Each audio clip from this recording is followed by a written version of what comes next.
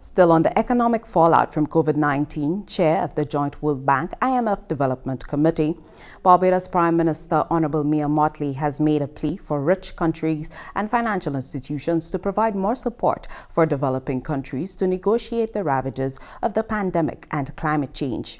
Here's Tusankin English Francis. She made representation for the region as chair of the Joint World Bank IMF Development Committee at the 53rd session of the Conference of African Ministers of Finance, Planning and Economic Development. Prime Minister Mottley compared the significant disparities in developed and developing countries' response to the crisis, including the capacity of rich countries to deploy massive capital for stimulus. So while the advanced economies spent 8% of GDP to boost their economies, developing countries could only struggle to spend 1 or 2% of GDP. Third, our public and private financing flows have either disappeared or been too little, too late. The inadequacy of the DSSI is something for us to reflect upon. This has been the centerpiece of the international community's response to COVID. This debt service suspension initiative really needs to be examined by us. While the advanced economies have added near $11 trillion of new debt, the relief that the 72 low-income countries eligible for relief under the debt service suspension initiative will be in the vicinity of $11 billion. 1,000 times smaller. She said the relative success of regions like CARICOM in managing the pandemic has served to hide the real devastation of COVID-19 from the world.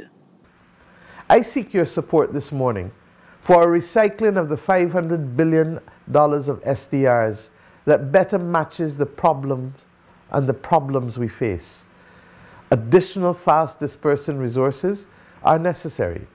Firstly, to scale up the resource transfer needed to address COVID and climate change, we call upon the rich countries to pledge half of their new and their unused special drawing rights, to recapitalize development banks like the African Development Bank, the Inter-American Development Bank and the World Bank, the Asian Development Banks. They must use this capital to leverage more long-term lending to those heavily impacted by COVID and by the climate crisis, to support green, yes, resilient, yes, and inclusive development, yes. The current resources available to the regional development banks are not sized for an economy-stopping pandemic. They've not been sized to deal with the climate crisis and how it is impacting us disproportionately, particularly those of us between the tropics of Cancer and Capricorn. But it is not just the level of lending that matters, it is also the speed with which it is lent. Our needs are immediate, and the development banks have been well-meaning, yes they have been, but they've been slow, with lending tied up in efforts to draw up conditionalities and with the staff blaming their boards in many instances. We've experienced this in the region, our region. We are in the middle of a pandemic.